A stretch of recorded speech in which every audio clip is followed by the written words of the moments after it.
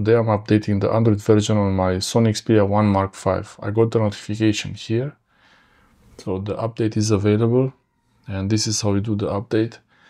If you don't want to do, if you somehow dismiss that notification, you can go to settings and then system. Current version on Xperia 1 Mark V XQ-DQ54, the EU version, 67.1.A.2.2.270. This is the current Android version. Phone model is XQ-DQ54 and the Android version is 14. This is a small update, but I will check anyway. The camera Video Pro version, that's the Video Pro version, 141.A.2.278. Photo Pro version 171.A.2.2. And what is it? Cinema Pro version 191.A.2.1. That's the whole setup. And now you can go to settings. In the settings you go to system and then software update, and here you will see this window where it's telling you that there is an update available. So the update is 67.1.A.2.278 and it's only 116.3 megabytes, so it's probably just a security update. To download the update, you press download and it will install it when it's ready.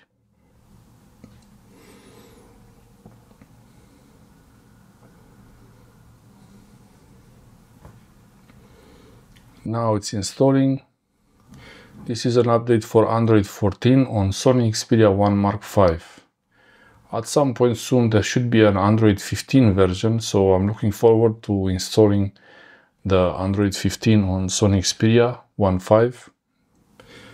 When I bought this phone it was Android 13 and then it got the update Android 14, and from what I understand there should be 3 major versions, so it should be 15 and 16 hopefully. I don't know if 14 was included, but it was 13 when it started. When I bought it, it was Android 13 when it launched. So I'm gonna let it finish the installing and then we'll do a reboot and hopefully the phone still starts, hopefully. Okay, it's going through step 2 and you should really plug in your phone even if you have a full battery. It's good to plug in the phone just to make sure the update is faster. I believe when the phone is plugged in, the processor it's working at full speed, so maybe when it's on battery it's trying to optimize for preserving the battery. I don't know. You get this warning here, all existing data is unaffected by the update and you cannot go back to the previous version. So anyway, I don't see a reason why you would want to go back to the previous version unless it was really had a lot of issues. So now it's installing step 2 out of 3. And once this is finished, now it's time to restart the phone and keep it plugged in. Make sure the Sony logo will show and the Xperia logo, and hopefully you get the lock screen and not some boot loop or any other. It vibrated now, so vibration once, and there we should have the Sony Xperia logo. I want to show it really close.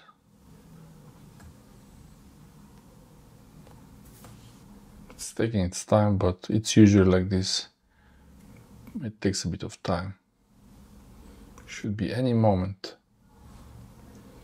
Any moment. There is nothing else displayed on the screen. No progress indicator. It's taking a bit of too long.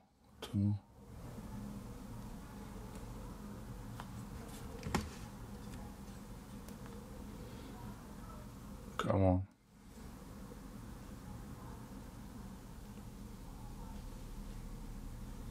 Okay. We got it.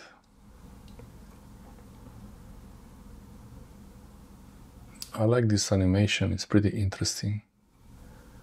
And once you see this, it's a pretty good chance that the phone is okay. So now it's time to unlock the phone and use the passcode. And it's starting.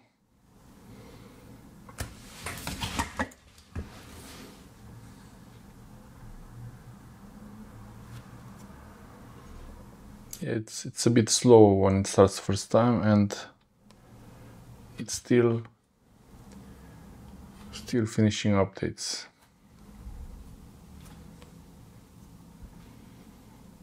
So until you get the notification that the update is complete, it's better not to use the phone. Should be any minute, should be getting there. Maybe it was there and I dismissed it by mistake. Oh, it finished. So you get the notification that the update, you get a notification like this that the update is finished. And you can see the system update now. You can see the update history. These are the updates I did. So we saw let's see the Video Pro app version 1.4.1.A.2.278. Photo Pro version 1.7.1.A.2.2. And the Cinema Pro app version 1.9.1.A.21. 1.9.1.A.0.21. And if we go to settings, about phone, here you see model, that's model change, model XQ. Android version 14, still the same, model XQDQ54.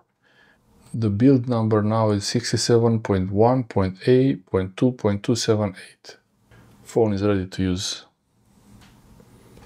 Thanks for watching.